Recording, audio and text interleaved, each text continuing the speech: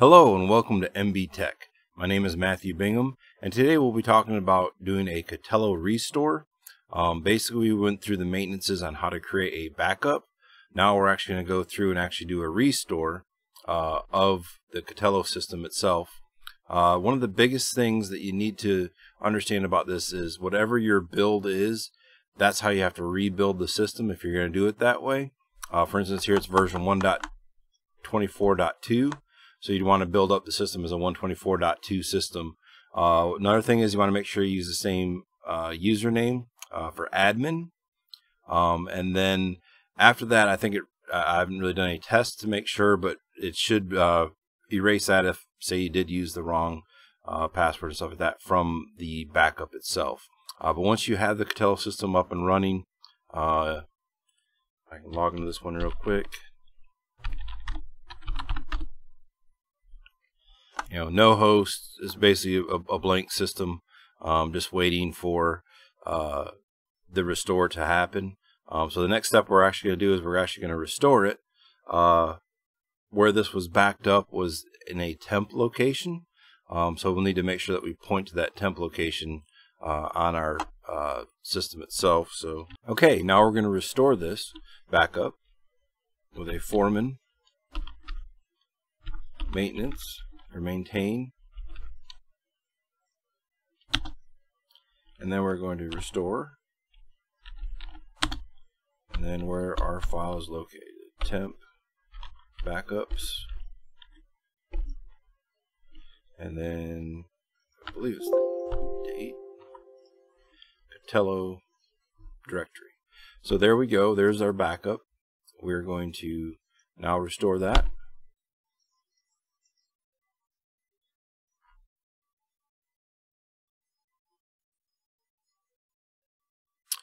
So it is checking to make sure it's root, it's confirming dropping the database, running restore. So it'll drop and restore your database, and your existing installation will be replaced with a backup database. Once this operation is completed, there is no going back. So this is pretty much a blank system, so it either works or it doesn't work, so it really is fine for that matter. Well, this is doing this. I also want to let you know that if you're running in a virtual environment or something like that, you can also create this into a template, or possibly make a backup of the actual VM itself. Therefore, you wouldn't have to actually do a restore from the database, or you could have it a much smaller restore process for this. This is pretty much from bare bones, build it all the way up and then restore. But if you're using VMware and Veeam or some other type of backup of the VM, then you should be able to restore from that VM. If it's a physical box, then you're going to have to do it this way. You're going to have to build up, make sure it's the same version, make sure you have the backup file. Another thing is, once you do create backups, make sure you put them off into a location that is not part of that box, just in case that box does get corrupt.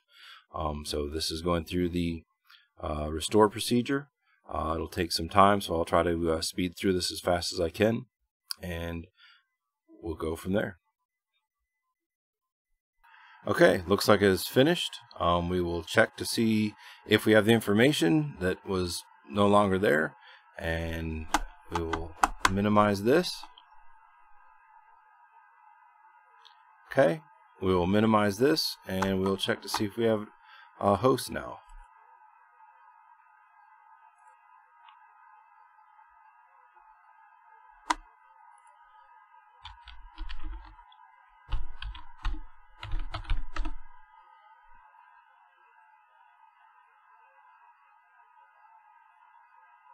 Okay, it looks like we have all of our hosts. So it looks like the backup completed successfully. I'm not seeing any issues here. We've got our content as well, it looks like. Repos. Everything looks good. Again, thank you for watching. Please subscribe. Trying to hit that 1,000 mark. Really appreciate it. Hope you enjoyed this video. Thank you and have a great day.